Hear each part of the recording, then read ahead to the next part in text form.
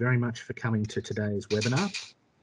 It's not common that we would have a broad presentation of companies and talent from one country. This is an unusual exercise for ADB, but judging by the quality of talent that we've seen so far, I think this is going to be a content-rich presentation.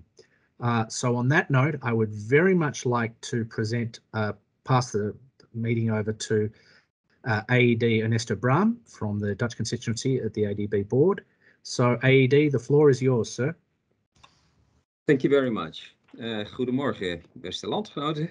Good morning to everyone who's present in this brown bag. I'm very happy to speak a few words here today at this orange clockwork on waste management, waste to energy, circular economy, and marine plastic. Now, brown bag itself, as we know by its material, is environmentally friendly. Unfortunately, today we don't have any lunch inside the brown bag. But anyway, I joined the Asian Development Bank last September, representing the Netherlands, but also 6 other countries, Scandinavian countries, Denmark, Norway, Sweden, Finland, Ireland, and Canada. I would like to thank Steve Peters, as well as Priyanta Wijayatunga from the ADB side for organizing this brown bag. And I would also like to thank Jules van Son and Hans Breukelman, and of course many others who are involved in the organization today. A cleaner environment, sustainable development, and climate goals, reaching the climate goals, require cooperation and exchange of knowledge between experts, entrepreneurs, research institutes, governments, and international organizations, including multilateral development banks such as the ADB. Now, today we will see a discussion between a wide spectrum of experts, research institutes, entrepreneurs from the Netherlands, active in waste technology, and experts from the Asian Development Bank. Now, this brown bag will hopefully be the start of a dialogue on innovations and solutions regarding the circular economy, waste management, waste to energy, and marine plastics. Now, to note, an interesting fact is the Netherlands is currently the 6th on the ranking of the Global Innovation Index.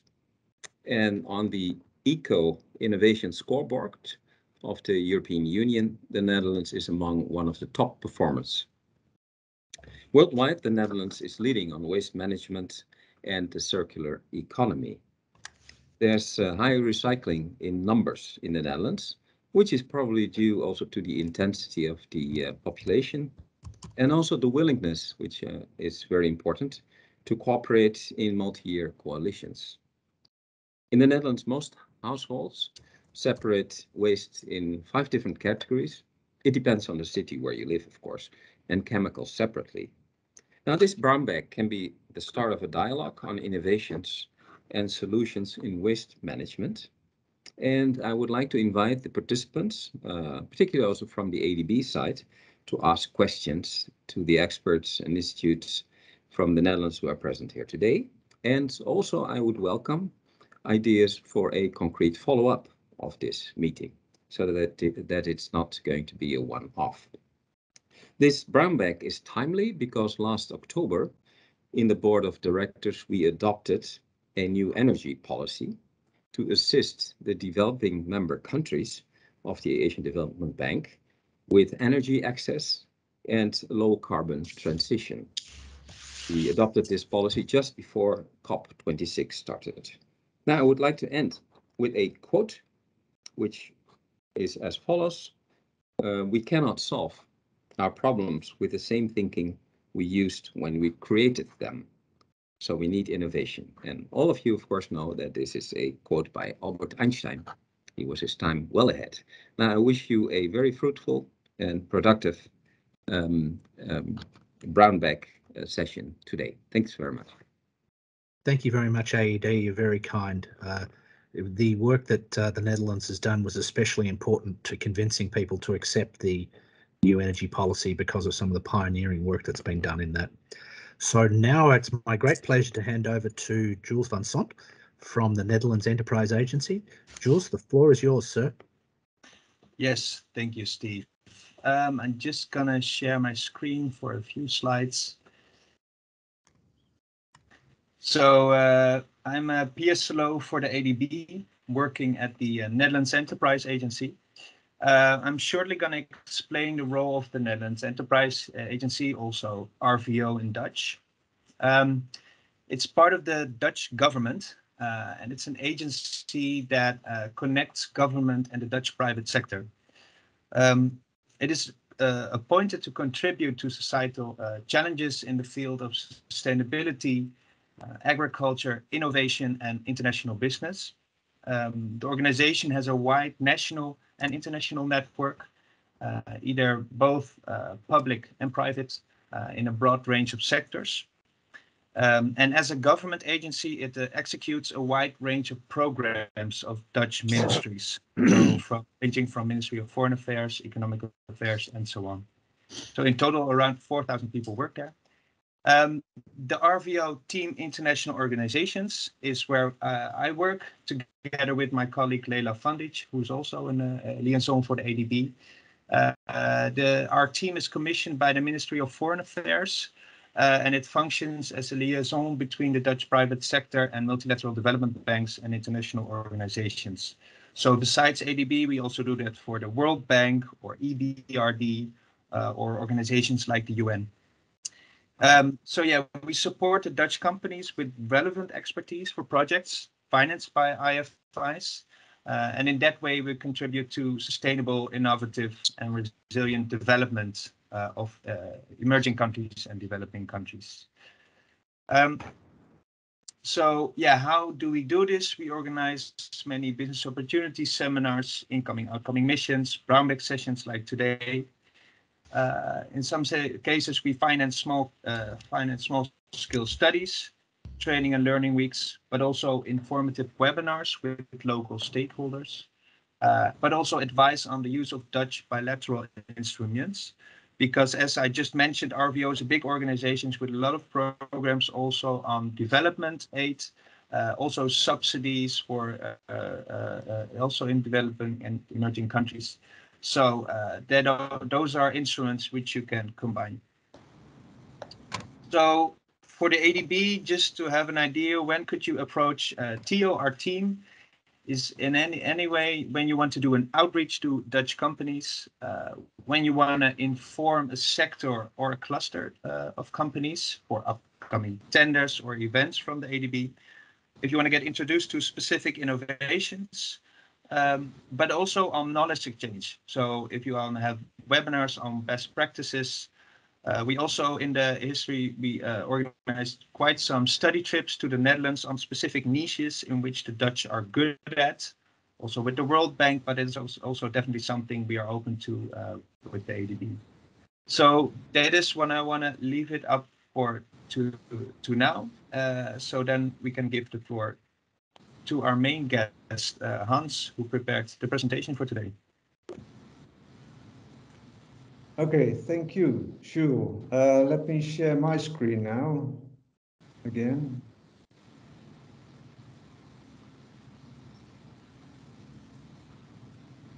Does everybody see my screen? Yep, thanks, Hans. We can see it.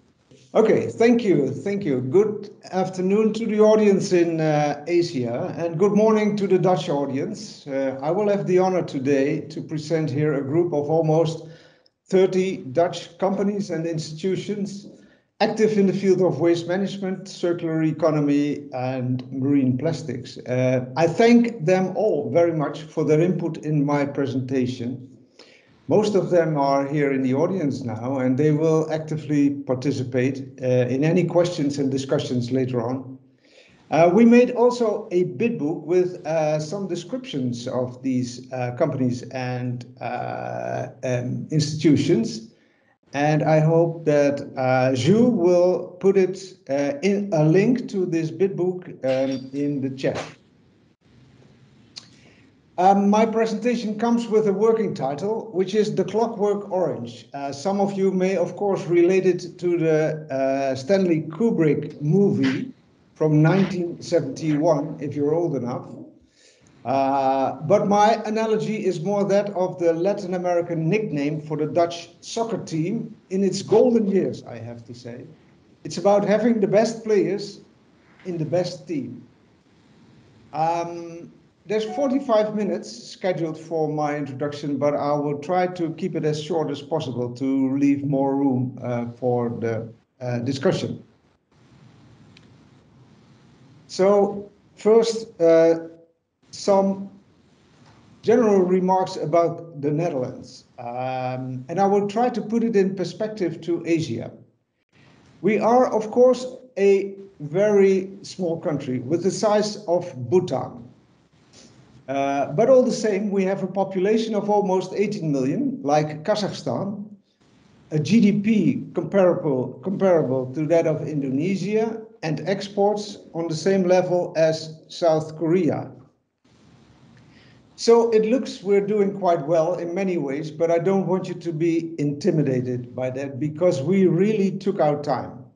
If we use urbanization as a proxy for our development in waste management, one could say that we were indeed rather slow, like many other high-income countries. We took almost 700 years to go through the process of urbanization, and countries like, for example, Indonesia had to cope and still have to cope with a similar urbanization in only 70 years, which is, of course, much more difficult. Orange is our national color, you knew that. And the clockwork stands for collaboration, teamwork, and partnership. That's really in our genes, and historians say that it comes from our history with water. You maybe know that 55% of the country lies on or even below sea level. We had to fight the water, and we couldn't do that as a bunch of individuals. It somehow shaped our democracy centuries ago.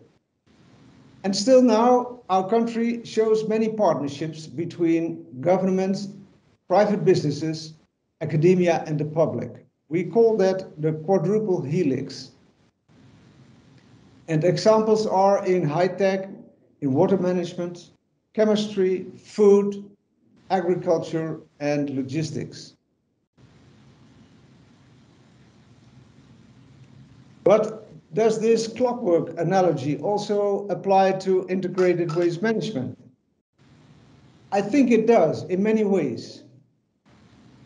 Waste management is a needed utility in societies with many actors involved, and they all should work together closely within a defined space. And like a clockwork, it has to be energized from the outside to deliver results and to move ahead. One of the most important lessons that we learned is that there is a very close relation between finances, waste management, and circularity. Here in this chart, you see how waste management fees imposed on households increased in the last 30 years in our country. It started off when we introduced sanitary landfills and really jumped when introducing separate collection, composting, and waste to energy. And when that increase came to an end, our government introduced taxes on landfills and waste to energy.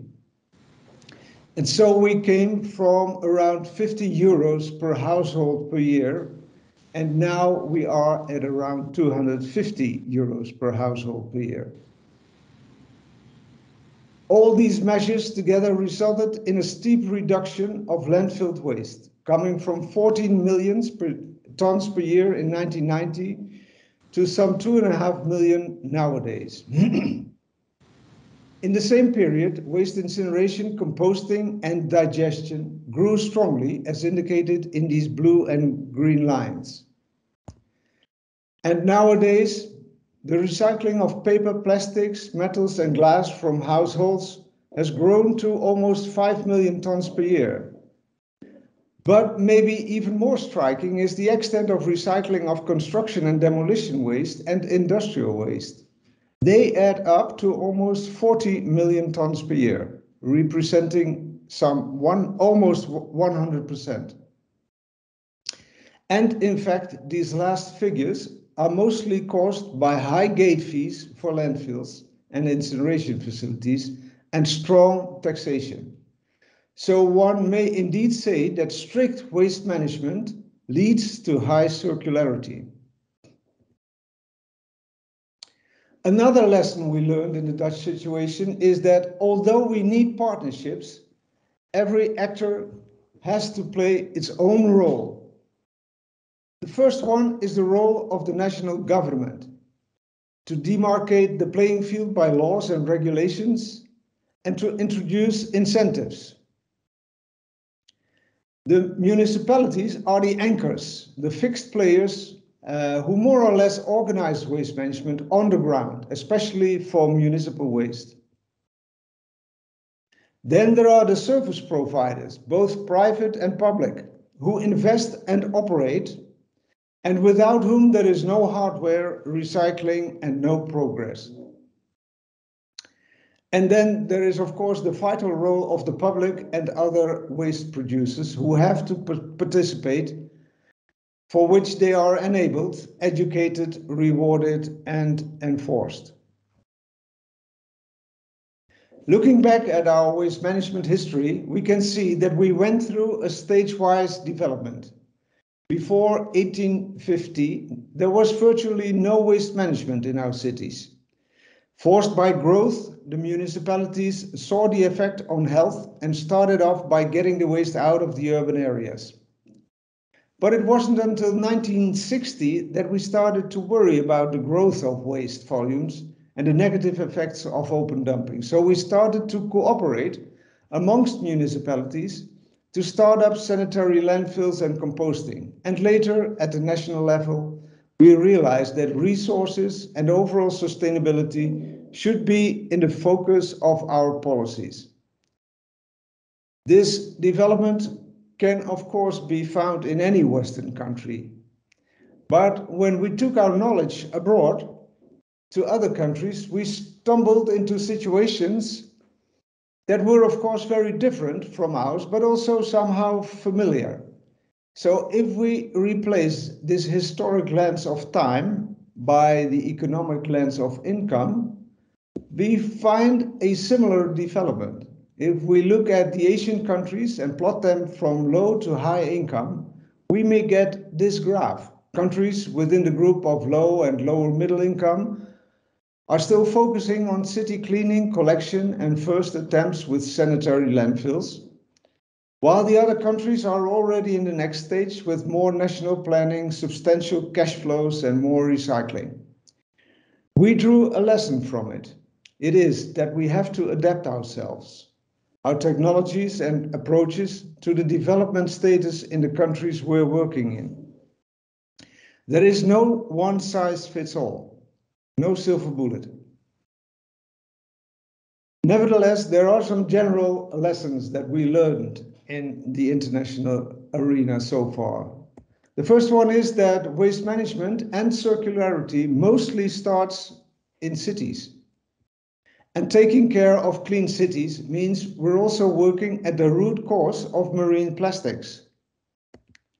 Any development in this area should first take care of the waste management backbone of city cleaning, waste collection, and safe disposal. And it should be designed with the right balance of technology and labor, suitable to the country at stake. Sustainable finances are key. Based on cost recovery through municipal fees and gate fees are imperative. And for this, a good governance framework and political support is needed. We really advise to focus on total cost of ownership and not on lowest initial investments. In the end, our conclusion is almost always that good waste management is doable and affordable in all countries, and that gate fees of landfills and incineration facilities are the best way to fire up recycling and circularity. Now let's switch to the Dutch companies and institutions in this presentation. Although it is tempting to think only in a circular concepts, it may be helpful to roll out the value chain. And it starts, of course, with prevention. But if not possible, we usually find this value chain consisting of city cleaning, waste collection, transfer and transport, recycling, recovery, as in waste to energy, and disposal. The more elaborate descriptions of the companies and institutions are available by clicking on the link in the chat that I hope Jules already provided. Let's have a first look at the companies on the front end side of the value chain then. In our group is Procomat.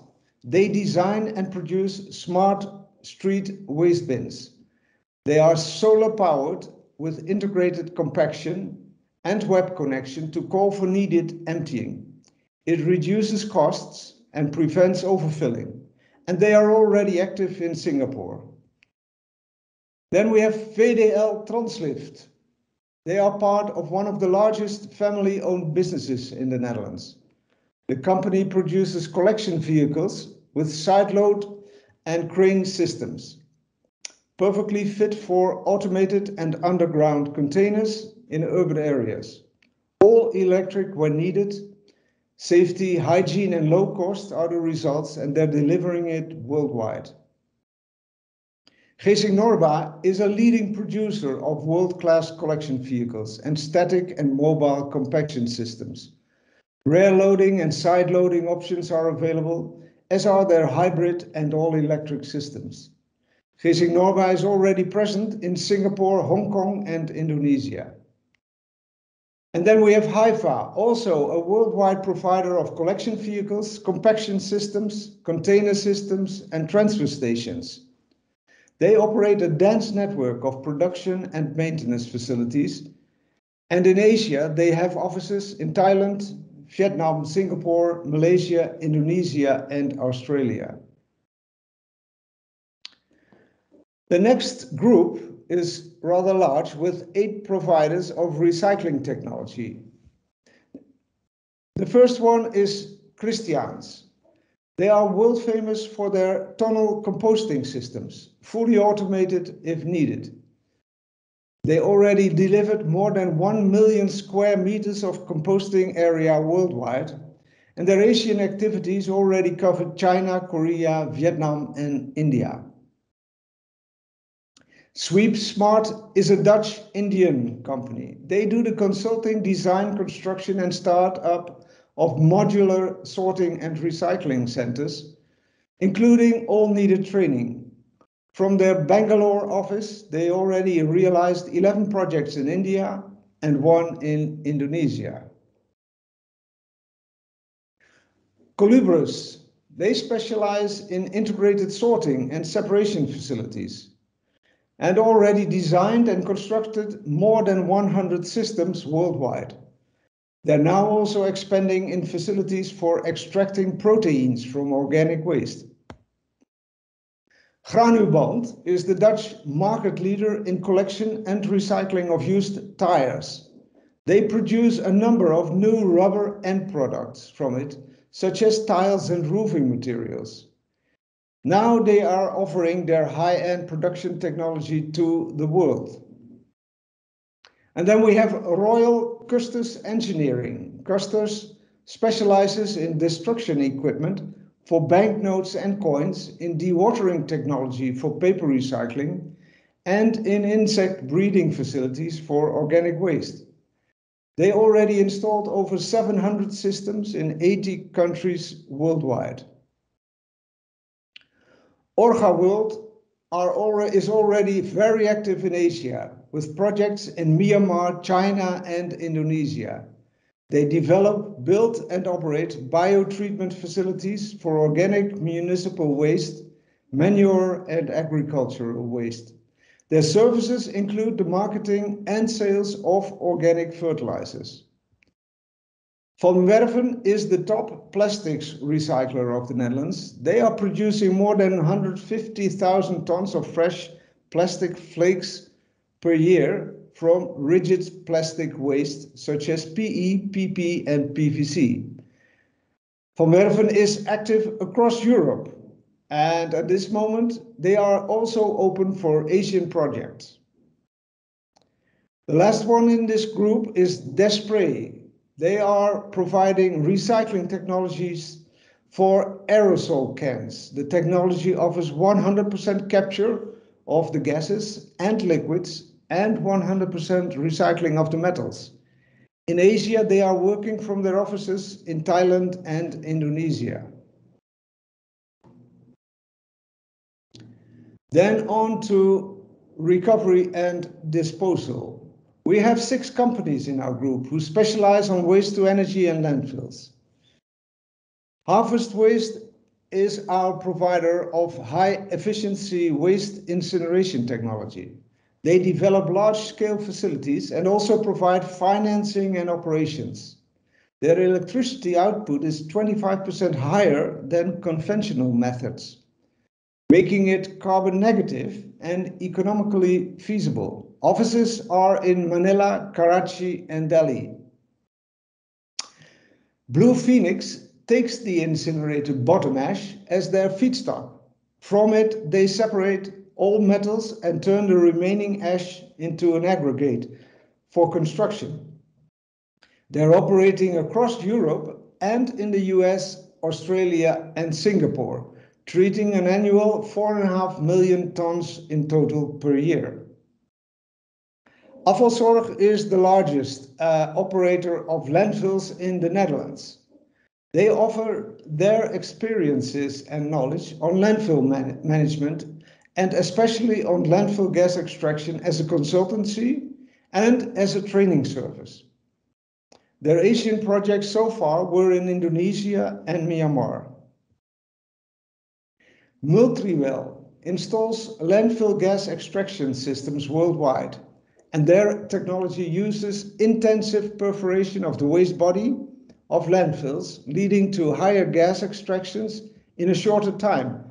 Not yet active in Asia, but very much interested to do so. Their sister organization is Trisoplast. They developed a mineral layer, a liner based on bentonite and polymers used for gas and watertight covering of landfills. Projects have been successfully executed in 20 countries, including projects in China, Malaysia, and Singapore. And the last one in this group is Hofstetter. They are the world's leading specialist in dedicated technology for landfill gas extraction, treatment, and flaring. They installed more than 1,900 systems around the world, and among them are projects in China, Taipei, Indonesia, Malaysia, Thailand, Vietnam, Singapore, Cambodia, and Hong Kong. The last group can be characterized as the oil in the clockwork. The researchers and consultants and developers that assess, warn, analyze, integrate, and appraise. There are 10 in our group today. Royal Haskoning DHV is one of the largest consultancy and engineering firms from the Netherlands. They're involved in a number of projects on waste to energy, cleanup technologies, and riverine and marine plastics in Southeast Asia, but also in Australia and on the Pacific Islands. The Rebel Group prides itself for combining consultancy and investments. Waste management, circular economy policies, and port operations are solid parts of their portfolio, and they did projects across 16 Asian countries with an office in Indonesia. Then we have Deltares. Their edge is the interface between waste and water, and they lead the international field when it comes to researching, monitoring, and modeling plastic sources and dispersion into rivers and seas. With offices in Indonesia, Singapore, Vietnam, and Australia, they already are very active in Asia. The Open University in the Netherlands covers a broad range of research topics, going from waste management to circular economy and plastic pollution. And together with UNEP, they run an extensive program on online training, masterclasses, and train-the-trainer programs on marine litter in 10 languages. projects run in Indonesia and in the Kapsi region. Then we have the Wageningen University and the Wageningen Food and Bio-Based Research Institute. Internationally active in recycling technologies, circular economy and packaging, food chain, bio-based and marine plastics, but also covering social, organizational and governance aspects. Indonesia, Vietnam, China, India, Malaysia and Singapore are among the countries where they worked. Invest International is the Dutch organization for international development funding. They support our companies and projects abroad, support exports, and join in government-to-government projects. As a public entity, they work closely with all Dutch embassies abroad. The Holland Circular Hotspot is a Dutch PPP broadcasting the importance of circular economy in the international arena. The hotspot promotes a network of platforms around the world, bringing together business, institutes, and authorities that promote circular production and consumption. Their projects are in Indonesia, Malaysia, China, Singapore, Thailand, Vietnam, Japan, and Taipei. FB Basic is a dedicated circular economy enabler. They develop strategies and tech applications for SMEs and corporates. Product passports and dashboards are designed to enable visual monitoring of the performance of circular products in Europe, but if needed also in Asia. Export promotion of the European environmental industry is at the heart and mind of Metasus. With studies, missions, and matchmaking, Metasus connects parties in this field around the world. They ran many multi-year collaboration projects on waste management and circular economy, the most recent ones being in Iran, Ghana, Indonesia, and Australia. And then finally, Bread. My own company is providing waste management consultancy support to cities and regions around the world. My specialty is designing and implementing basic waste management infrastructure and services in low and middle income countries. In Asia, I ran and run projects in Myanmar, Cambodia, Turkey, and Lebanon. Our message for today is that we can be of great value to ADB and your member countries, but it's always in changing coalitions and combinations, depending on the issues at stake. So if we now try to plot these companies and institutions along the value chain, we find that on the prevention side, there are the Wageningen University, FB Basic, and of course the Holland Circular Hotspot. On city cleaning, we have Procomat, and on collection, transport, and overall logistics, we find Haifa, GC Norba, and VDL Translift. Then on the recycling, we find a large group of 8 companies with their specialties on tires, aerosol cans, organic waste, plastic waste, etc. And when it comes to energy, metals, and aggregates from residual waste, we have Harvest Waste and the Blue Phoenix Group. And for landfill operations, this group of Afvalzorg, Hofstetter, Multipel, and Trisoplast. And finally, we have these 8 companies and institutions for research and consultancies. Another angle is the position of these partners in the development stages. Then we find, of course, the companies working on city cleaning and collection are at the front end for low-income countries who are still working on trying to achieve clean cities. But also here we find the consultancies and institutions who are working on basic waste services, prevention, littering, and modeling and monitoring. Gradually, cities' responsibilities grow, and subsequently, the interest will also include the companies on disposal and recovery. And this leads to higher costs and gate fees, which together with policies and regulations, may lead to interest in the recycling companies. And eventually also a deeper felt interest in prevention and circular economy.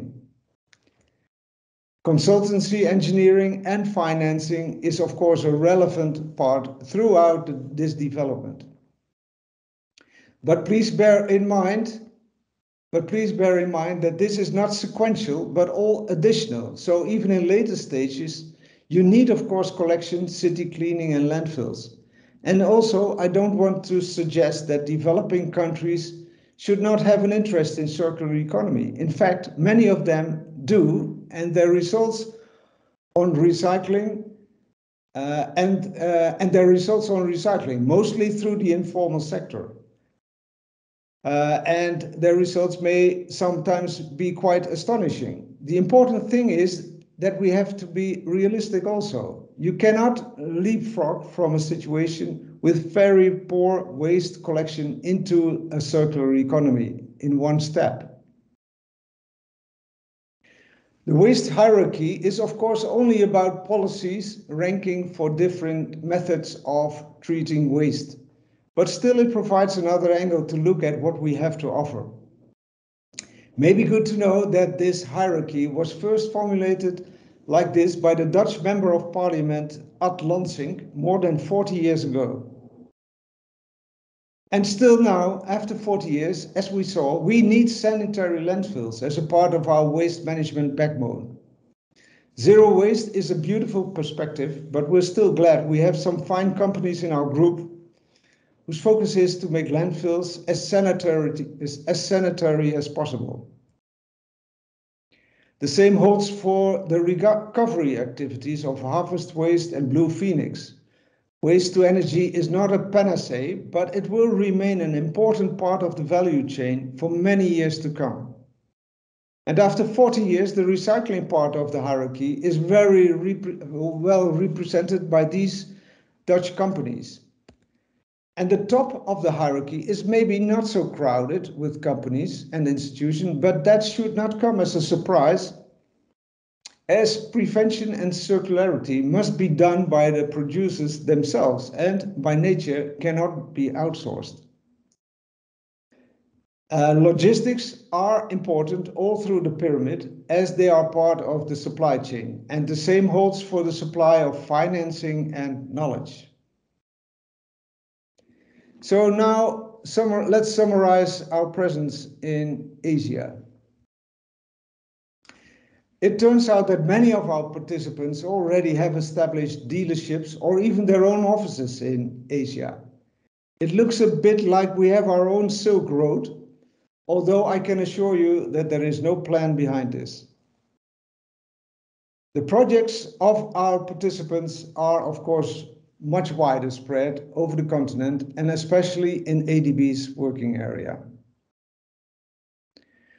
So in preparation to this meeting, I went through ADB's pathways and flagships on waste management, circular economy and marine pollution. And I'm not sure whether I am complete and whether I use exactly the right phrasing, but the focus of ADB, in my view, seems to be in redesigning products to produce less waste, initiatives within communities to reduce transports,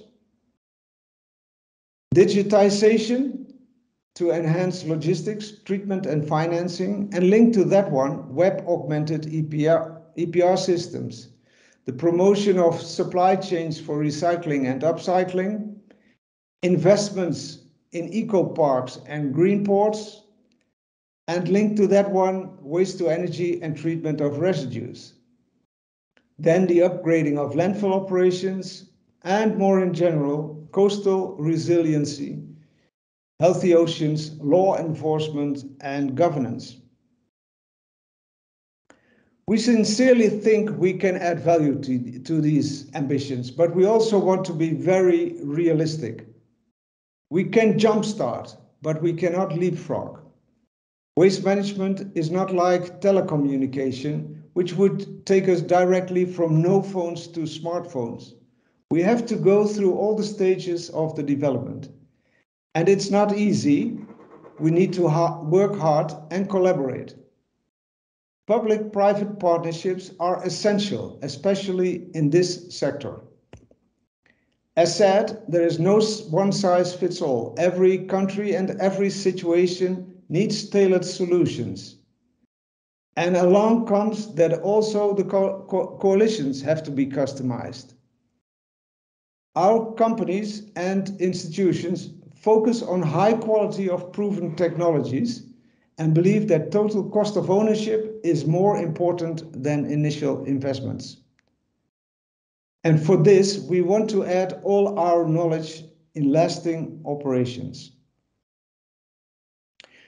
To conclude this presentation, 2 more slides with some thoughts on possible coalitions around the ambitions of ADB. For riverine and marine pollution monitoring and mitigation, we would suggest the Open University, Royal Haskoning DHV, Deltares and the Wageningen University, as they are able to contribute with really the international best practices, cross-cutting studies and a vast international network. Circular concepts, product redesign, platform developments and e-concepts could be best in the professional hands of the Holland Circular Hotspot, FB Basic and the Wageningen Food and Bio-Based Institute. We are sure that Sweep Smart is really coming with the needed mindset for connecting recycling facilities with community-based initiatives based on their experiences on this topic in developing countries. And our partners from Haifa, Geesink, Norba, VDL Translift and Procomat are your natural partners if you want to develop e-connected logistics and the lowest cost of ownership. Our partners from Custos, Colubris, Christians, Granuband, Van Werven, Orgawo, Despre and Sweep Smart are able to work with you on very generic and very specialized solutions, integrated in supply chains and sales and with the right balance between labor and investments. Green ports and eco parks could well be a proposition of Harvest Waste, Blue Phoenix and Rebel, as they are able to provide these developments as design, finance, build, operate and maintain. The COP26 priority on methane mitigation has put landfills back on the main stage. And it is indeed the priority of this group with Hofstetter, Multriwel, Trisoplast and Afvalzorg. And as you know, there is no development without policies, planning, financing and promotion for which Invest International, Metasus, Rebel and Brad can be your best partners. So this is what we from the Netherlands have to offer ADB, a collaborative approach. No time to waste. Thank you for your attention.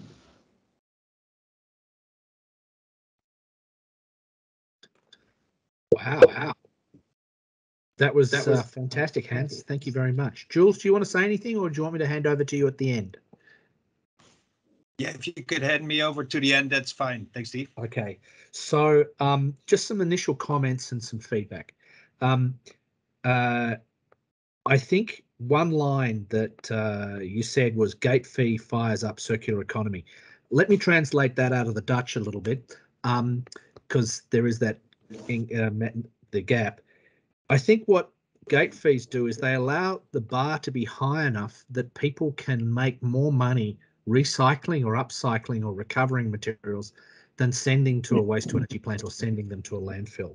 And that model's good. The problem we have is if the landfill fee is high, then it incentivizes waste to energy, which is what we don't quite want to do. What we want to do is keep waste to energy in a space where it can be used, where it's for things we can't otherwise use for recycling and upcycling. A few of the people on this call are actually involved in the development of an Excel planning tool, which looks at expanding on these integrated supply chains and looking at the 100 actions across the waste hierarchy from EPR to landfill gas, sending materials to cement kilns, all these sorts of activities across 150 different parameters like energy, land use, UPOPs, the creation of unintended persistent organic pollutants. So what's interesting to see is that the work you're doing sort of fits in pretty well with the direction we're going. And I really liked your slide, where in the value chain, because it really demonstrates that it's not just urban, it's not just energy, it's not climate change, it's all of the above. And the thing that I liked most of your presentation is that you picked up on the global methane challenge, which is a big deal, because methane now is 3 times the concentration it was at the start of the Industrial Revolution.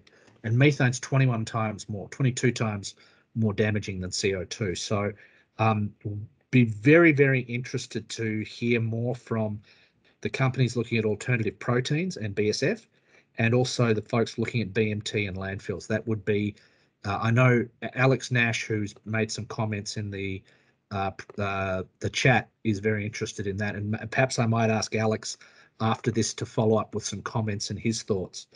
But I really appreciate that it's an integrated approach, and I think if we can keep talking to you and maybe introduce you to people on the ground who you can work with through conferencing or through blogs or through other engagement, which is part of our remit, we can help you get your technology into the field and help us to change things. Alex, do you want to say a little bit about landfills? Yeah, I'm sure, although in this group of people, I won't be teaching anybody anything. We have in Cambodia, we have quite a big urban portfolio. I work in the urban team of Southeast Asia, although I'm a water engineer. For my sins, I'm getting dragged into solid waste. But it interests me, and as you all know, it's a massive problem. It's sort of neglected, which is something which we're trying to fix. And that's why we're on this call today, and we thank you very much for a really good presentation, Hans. So in Cambodia, we're working in all of the provincial capitals, essentially, where we're building a series of sewers, wastewater treatment plants, stormwater drains, and in an integrated approach, which I think is good to see, solid waste is being systematically included in these projects, mainly because of its effect, I think, on stormwater and stormwater drains. Because we want the drains to work, we realize we have to do solid waste as well, which is encouraging. But it is to some extent sort of tacked on to projects. It's not the center of our focus, if you like. It's sort of tacked on. So we could be doing more and perhaps approaching the problem more holistically. If you like, we're coming at it from a water management perspective rather than a circular economy perspective.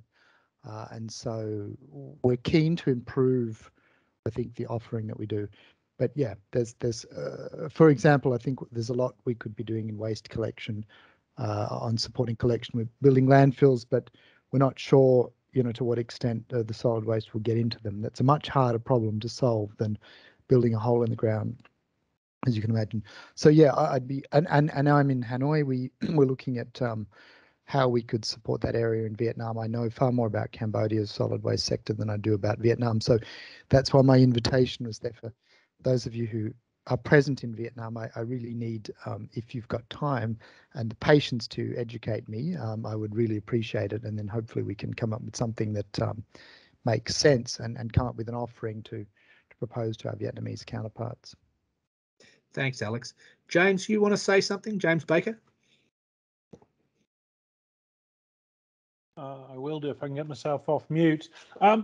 Yeah, so no, it's very interesting. I know that Deltara has already done some work with the ISWA looking at plastic calculators, and it's an area that we are interested in as ADB, working with international groups to achieve baselines for pollution monitoring, particularly for me for plastic pollution monitoring, but also modeling how different interventions, different policies can support that work.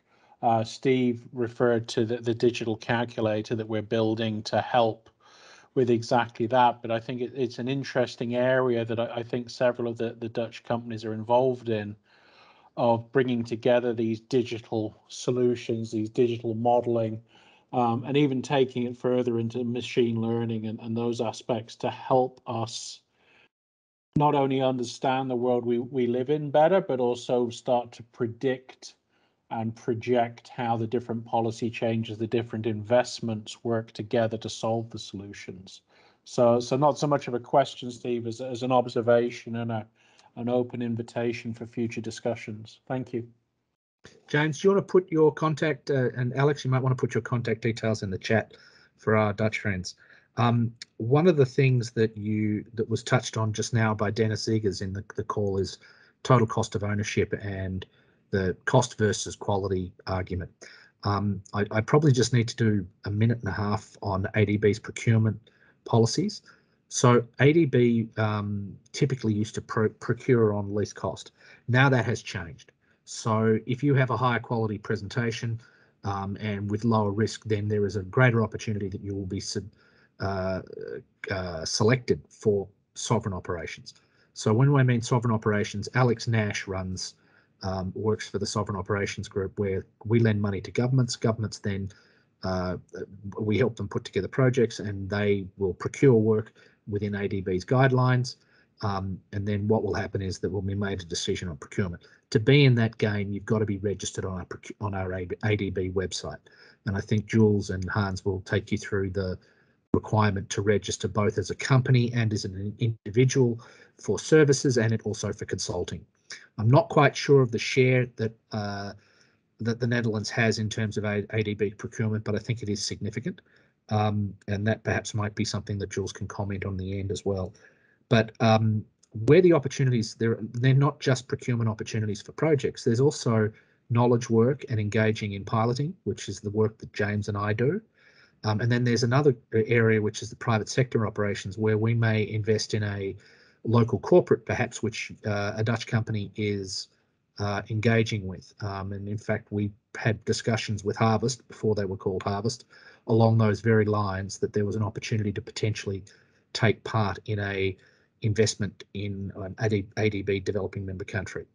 So they're the ways that you can engage with ADB. And then the other way is to engage on private-public partnerships, where ADB may be the mandate holder for putting together a PPP, and so bids would be submitted to a bid agency, which ADB would be advising on. So there's a number of opportunities, and I think one of the things that is very interesting to me is to know if there's an opportunity for our private sector ventures group to potentially look at some of the more innovative things. Things like black soldier flies and protein from waste. Protein from waste is going to be a huge issue. I remember as a young man watching Soylent Green and watching Charlton Heston make the first reference in Hollywood to climate change, which some of you will be old enough to remember. I actually have that film on a DVD, which I carry with me and show people whenever I can. I see a lot of people smiling because, you know, they're my age group. But the ways to engage with ADB, and if I notice Alex Burrell has made a comment, and I might call on Alex just to talk briefly a little bit about private sector, if you could, Alex. Is she there? Yes, Good. I'm here. I was asking the question. So okay. We find waste to energy projects very difficult to implement in Asia. And my question is largely stems around the Philippines, where there's this large underground economy of garbage pickers who make a lot of money. There's a lot of fragmented garbage collectors, etc. So it's proved to be desperately needed to have some kind of solution for collection of waste. And yet, at the same time, it's very difficult to do the right thing in terms of keeping these people employed. And I think the other big issue is, of course, that the operating costs of these projects make up about 70% of the cost of the operating costs of projects that have been proposed. So their economics are marginal, and I think the social impact on taking away business from garbage pickers, for example, is extremely complicated. So I wanted to know whether or not that has been addressed successfully somewhere. in one of your projects, or if you have any proposed solutions.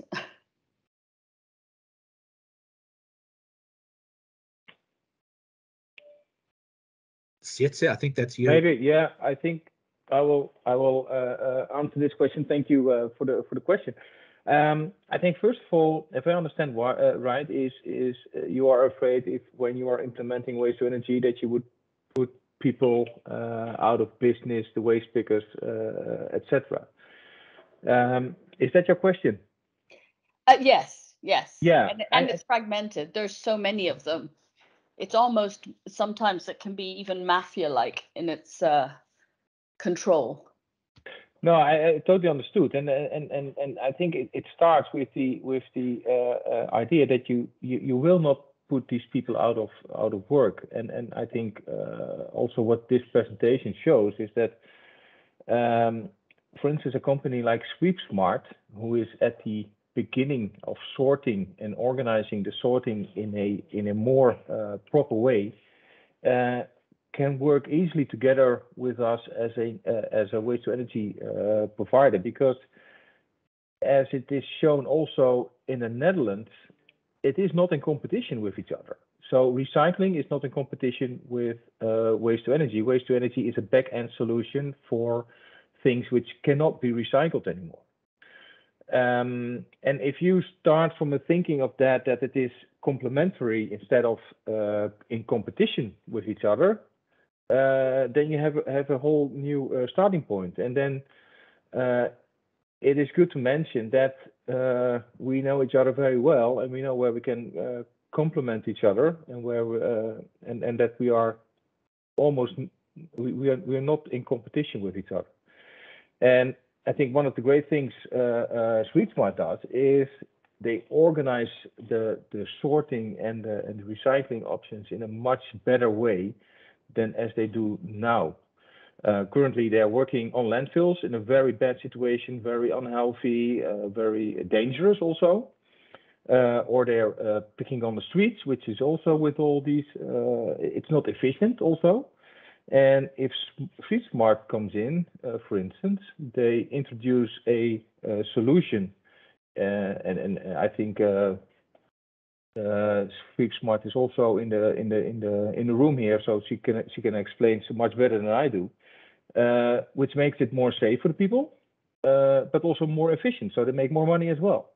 And then still there will be a lot of residual waste left, which needs to be treated otherwise, which can go through incineration. So it's this thinking we have to get off, that it is in competition with each other. It is complementary to each other. Okay. I've got a few questions to answer. For Sylvia, was talking about waste collection, supporting local waste collectors.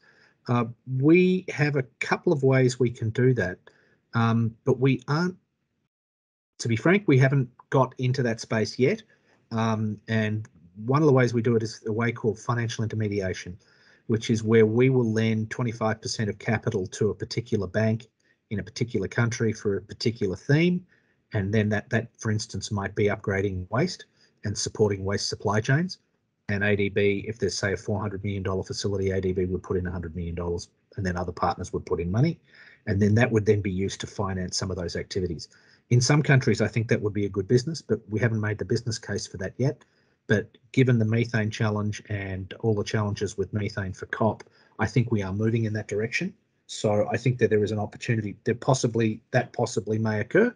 We're probably 18 to 24 months away from it happening.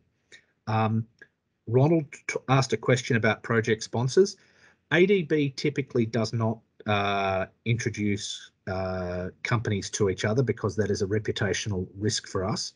However, if you were at a conference, for instance, like the recent Healthy Oceans conference, or perhaps the Asian Clean Energy Energy Forum in June, you would probably meet some of these people. And if you were at a conference and someone said, I would like to meet somebody, I'm sure there will be people who will speak who you can get access to. So part of our mandate is to engage and introduce. For instance, Sietse and I know one another because of engagement through League very well, which came through the Asian Clean Energy Forum. So again, it's just a matter of going conferencing, meeting people, and you can expand your network. We are very keen for everyone to succeed, but we do have fiduciary responsibilities as an international finance institution. There are some things we can't do. Now, Sietso, I'm going to throw a question back to you.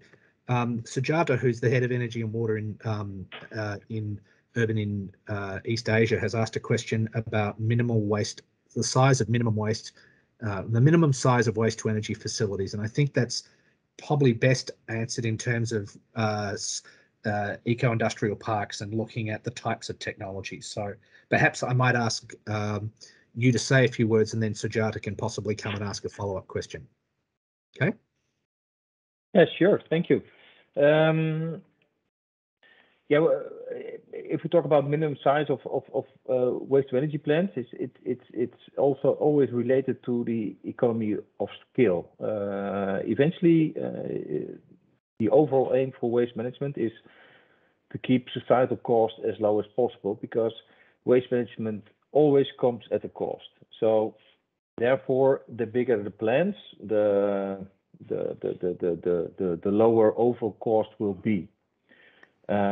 So minimum sizes we are always talking is around, we started around 750 tons per day plants.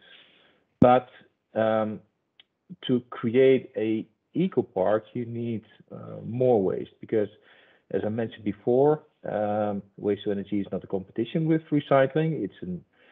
It provides a final sink for not treated waste, and around these facilities you can start with upcycling and recycling industries, which is also shown in the Netherlands, that we call it eco parks. Around these facilities that you create a natural flow for waste streams, and these waste streams then can be treated and upcycled. So I think that's good to understand, because in that fact you can keep transport costs low, but also you create a facility where a lot of treatment can take place, and you have to organize it in a so efficient as possible way in order to keep the cost down. Okay. Sujata, would you want to have a follow-up question and maybe preference talk about a little bit what the work you're doing? Right. Thanks, Steve. And thank you for a very informative presentation. Where my question was coming from was, if we start looking at mid-sized cities and small cities, and really looking at the whole issue as a prevention, rather than trying to cure a waste situation, as we have, for example, in Manila, we have a mountain of waste already, here. So if one was looking not at the larger cities, but the mid-sized cities, and what would be the best approach there? And maybe my question was partly incorrect. I didn't want to say, I would rather say waste management rather than saying waste to energy. What would be, yes, I realize that there are economies of scale, but can we consider these maybe integrated waste management solutions, or waste to energy, or waste recycling for mid-sized cities? Yep. And I think the question's going to be how we do the consulting, because that raises an interesting point, Sujata, that the people that would do it cannot do the consulting advice. So if, for instance, we were to want to implement a solution which might choose from 2 or 3 companies, or maybe 3 or 4 companies who we think are very good in a particular activity like waste to energy, that company cannot write the spec. We're not allowed to do that internally at ADB. So it's a case of, that these companies are aware of each other's activities is a really good point for us. So the question, Sietso, probably isn't aimed at you. It's probably aimed at your colleagues in Deltares and some of the other folks.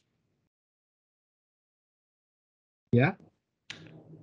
Maybe I could make a small remark to that one. Please, Hans. Okay, just short. In the Netherlands, we have something like 15 incineration facilities for a population of 18 million. Whereas we only have mid-size and small cities. We don't have these large-size cities like Manila or other. So the thing is that in the Netherlands, we said, well, we have to collaborate to make this all possible. So, and that's also what could happen in other countries, is that even small-sized cities and medium-sized cities can work together to make possible, let's say, one larger facility somewhere in the middle. And that's more a question of logistics and transfer stations than, let's say, that we have to downsize incineration facilities. That's not the case. You have to upsize collaboration. That's a good point. That's a very good way to say it. Thanks, Okay, Hans. thank you. Yeah.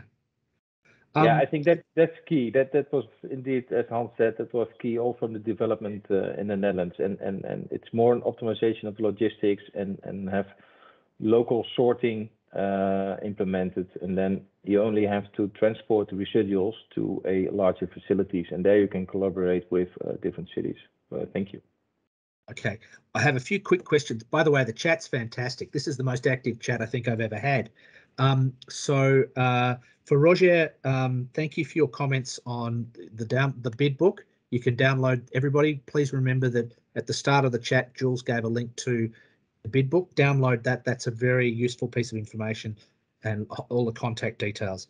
The other thing about energy from waste having a sanitation benefit, when we did the energy policy, which the AED referenced, one of the challenges was that how do we balance the sanitation and energy benefits versus the potential carbon emissions and the impact of persistent organic pollutants and captured fly ash. The emissions from gaseous emissions are one issue, but what do we do with the stuff that we catch in the fly ash? And I might ask Sietze to add on to this, because I know he's made a few breakthroughs in it. But for us, one of the challenges is a lot of the companies in the region are not so diligent in how they deal with fly ash. And that is a big concern for us, because that's why we want to downsize. So when we released a book last year or 2 years ago, we said, look, if you're making waste to energy anything over 35% of your total waste, there has to be a very good reason. And that's what we reference when we talk about that, the prudent order of management in the energy policy. And so I take your point, but we have to manage the competing policy elements. For instance, do we maximize landfills versus maximizing waste to energy? And of course, the answer is we try and minimize both by maximizing recycling and upcycling. So Sietze, do you want to talk a little bit about fly ash? Because that's a really important issue in this space. Yeah, I think if we talk about biomass, and Rogier maybe can better answer that question, but just shortly on fly ash. Fly ash is indeed it's really important that we treat that properly, and if it comes to waste to energy, it also comes to policies around it. So you have to make sure that your emission standards are at a level at least at what we have in the European directives now, because if you give slack on that part, you still will polluting your environment, because if your emissions are not up to standard, your dioxins will get back into your crops and you will create another problem, definitely. Not mentioning the POPs ending up in the oceans if you're on an island. So that's very important. But if you increase these parameters, you are also creating more fly ash, and the fly ash needs to be treated very properly. This is actually the very back end of your process, and it is accumulating all the hazardous components which is in the waste, which will be eventually less than 1% of the total income of the waste, but still it's there and it is toxic. So you have to treat it, and you have to immobilize it in such a way and store it in such a way that it will not cause problems anywhere of any more problems in the future. And there are now also possibilities to treat it and to have it recycled and immobilized in such a way that we can reuse it in a proper way. But maybe Rogier, you also have something to add to this. Thank you, Sietse. Yes, happy to share some thoughts. Let me first say, if we look at waste problems, it's all about reduction of waste to landfill. And at first, if you look to the history, energy from waste started to being implemented to reduce waste volumes. And then you end up with 20-25% of residual waste, from which only 1 or 2, 3% would be fly ash. And I fully support Sietse that to date, there's no better alternative than landfilling that in a proper manner, in an immobilized manner. It's definitely part of our research as a solution provider for ash residues in the waste to energy sector. We're definitely studying that, but to date, we didn't find any economic viable solution, because there are technical solutions, but they are definitely not yet economically viable. So our focus remains to reduce the bottom ash to landfill to zero, to extract all metals in a proper manner and upgrade them to a level that it can be directly sold back into the smelter industry as a alternative for ores, which also helps to lessen the depletion of the earth. And then focus on the mineral aggregates to be used as a construction material or to replace primary gravel and sand in concrete production, concrete products production. Fly ash remains, let's say, the last resort of all the real high contaminant elements. So therefore, it's a dirty fraction, which we have to be careful of, and also trying to recycle that. It's a challenge. It's a challenge we took on. And yeah, so be happy to share further technical thoughts, but maybe too far for now. To tell you the truth, that's fantastic, because one of the things that worries us in the energy group the most is, are we building plants that and then are not having fly ash managed correctly? And flue gas scrubbing, yes, Alex, or air pollution control residues is another way of talking about them.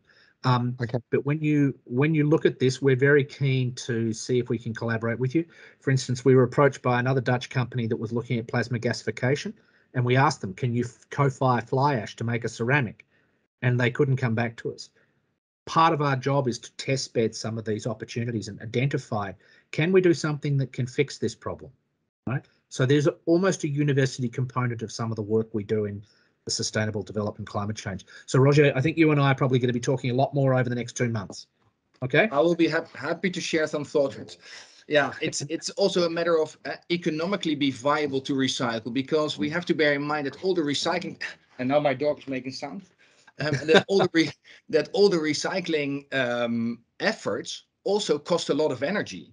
So on a global scale and on the total life cycle assessment, we have to look at where do we go with recycling and efforts to clean stuff compared to putting that money into a circular economy to design products for recycling. Our company is a spin-off of the Technical University in Delft, and the professor Peter Rem always says, we should not look for technologies to recycle products that are not meant to be recycled. Yeah, but 100%. Go back to the drawing board and start designing products that can be better recycled, and just take the last 20 years. As Frans Timmermans, our European Commissioner, says, 2050, we need to be fully circular, but it can only be reached by changing our production and our thought of how to use raw materials. For us, it leaves another 30 years with a need for energy from waste, not 100% of the waste flows, definitely not, but a certain percentage. And then with proper ash management, we could come to a better economy. So we'll try to put something to the table. I sincerely hope you're registered on our CMS system. I guess so, but if not, let's check. Yeah, no, you should be, because I think I need your help.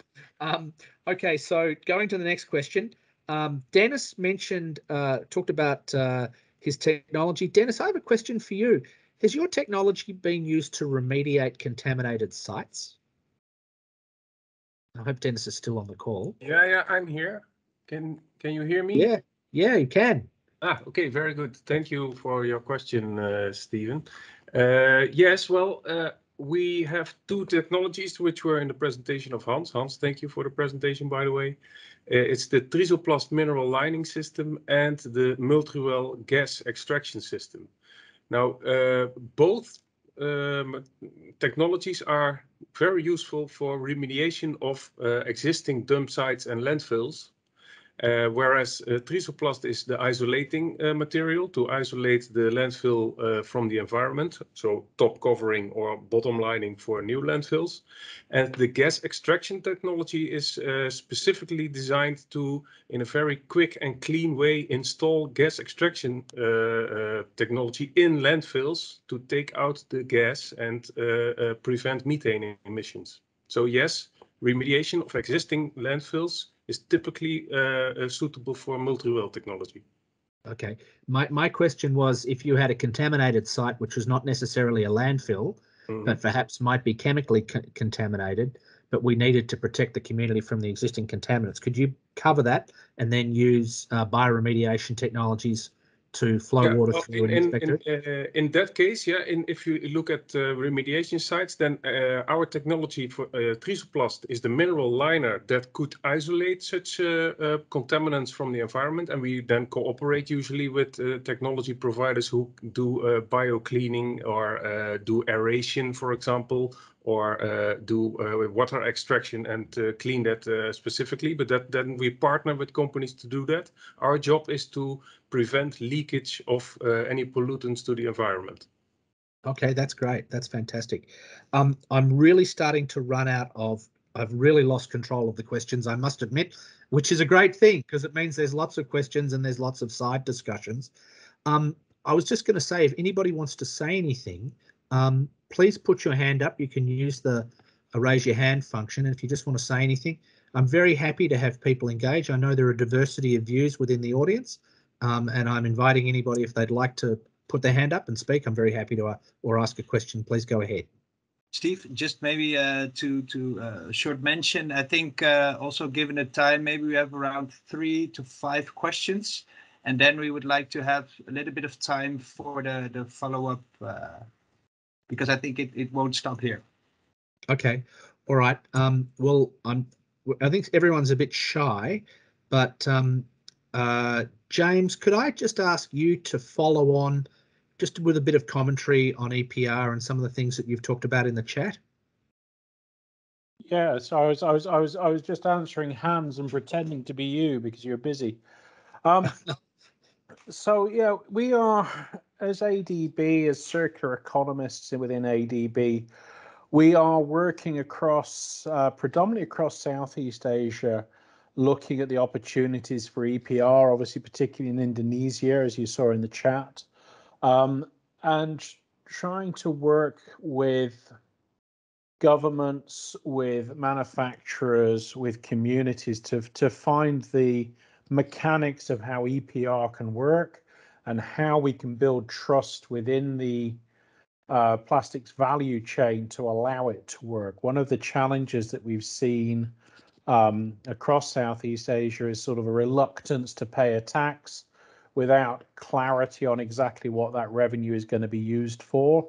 So it's an interesting aspect of working within the plastics value chain to see how we can get EPR to work. We can demonstrate that it won't cause market disruption. It won't cause skewing of the markets. One of the challenges we have is with taxation or EPR systems being levied differently against importers and against domestic producers.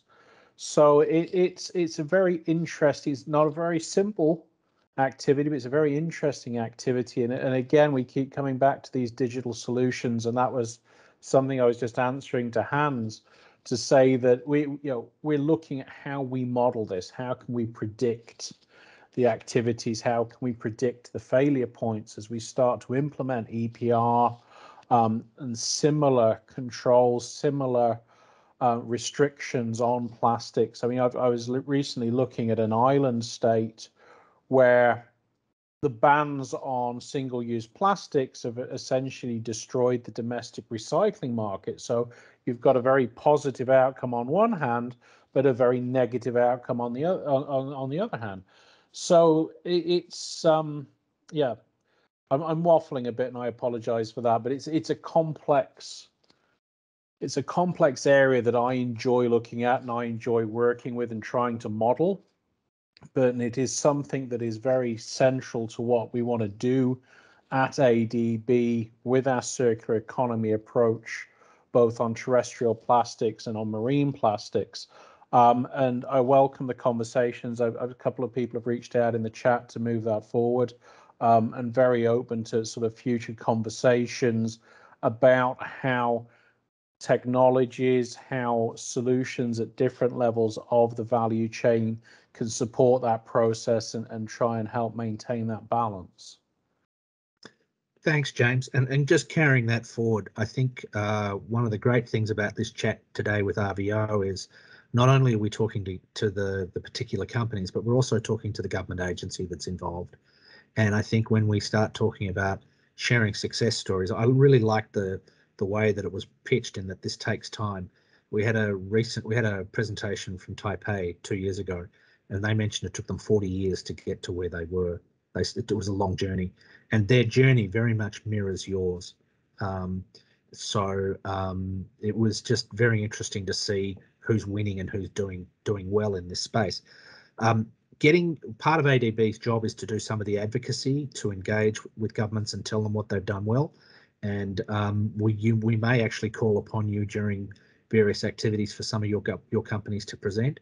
And this video will be online, and in fact will be the first video loaded up onto a new thematic track or a new working group that we're working on the circular economy. It's not confirmed yet, but when it is, this will be the first video launched. So I thank RVO and I thank the AED for putting this together. So Jules, on that note, I'd like to hand over to you, and you can perhaps close out. Yes, great. Thanks, Steve.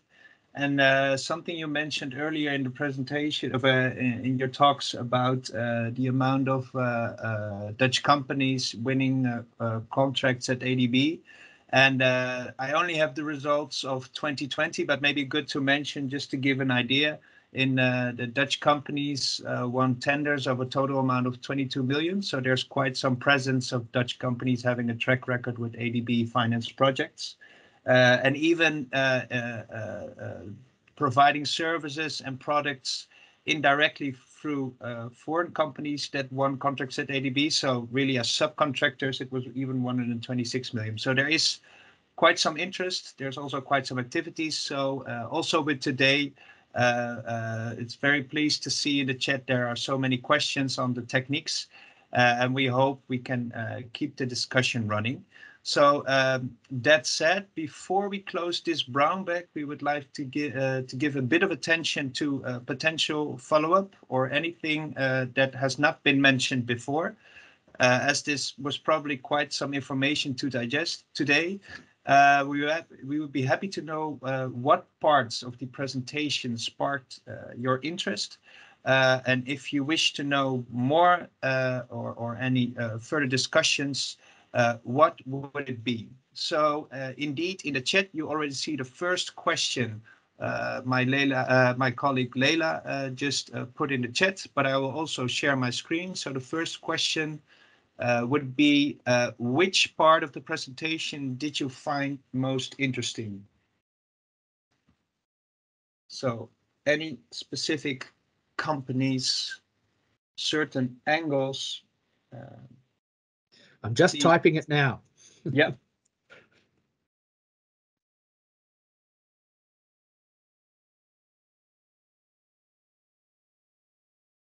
Of course, it's also just short mentioning on the innovation or technique. It doesn't have to be extensive, but just to give an idea what you find interesting or something you want to mention about the brown bag of today is very helpful for us to know. So we will wait just a few seconds. See quite some things coming up, so that is great. Landfills indeed, proteins.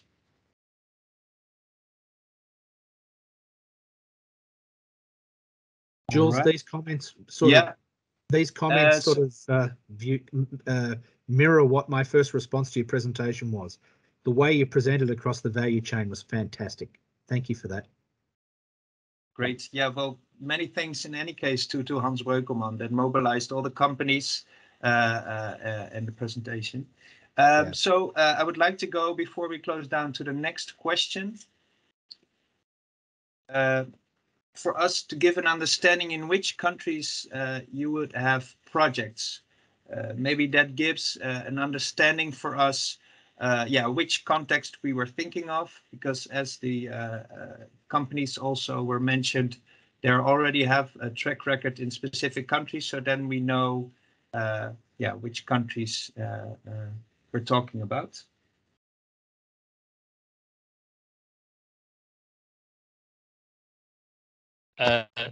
Steve, may I chip in? I would like to ask questions. Please, Terry, jump in. Yes. Hi. My name is Terry. Is the ADB waste management specialist. So we have received actually many requests from our different countries members, and then many of them, as pointed out by some of my colleagues, are not the big city but the secondary cities. So, for example, in India, in Pakistan, and they are all looking for so-called regional cooperation. They cite some example from China, but I think from the Dutch perspective, because you are working, you have the genes of the collaboration. So the regional cooperation model in Dutch will be highly interested, even though the different status is different, but the collaboration is the same. Because I think the issue in some of the countries, they don't have the reprocessing capacity in locally. They need to work together with others in order to really, when they recycle the material, they can reprocessing it into the products and make it really circular, rather than just ship it out to somewhere else. But it will be different. It will be difficult for them to doing so. Thank you. Great. Well, thank you very much for that last question. I think we will get back on that, because there will be definitely some angles on which we can look at. Just before we close off, I would like to do the last question. I think it's already mentioned a few times before. So if you are interested to keep the discussion going, if you have certain discussions you want to have, what type of follow-up do you think could be relevant after today's brown bag? You don't have to be very, it can be a very concept or just throw some ideas, but it's great to know what the appetite is for a follow-up, and we can get back to you. So you can use the chat now and just put up your ideas. And as everyone is mentioning some ideas, so you can just continue with doing so. Simultaneously, I would like to thank everyone today for the active participation. When in the chat, indeed, it was quite busy, so that's great. Also, thanks to all the Dutch companies for joining this initiative and being able to be present today. And thanks to all the ADB staff for joining and listening, and Steve, to you as well for making this event happen. So thank you. Thanks, Jules, and thanks AED for fronting up and starting this. It's much appreciated.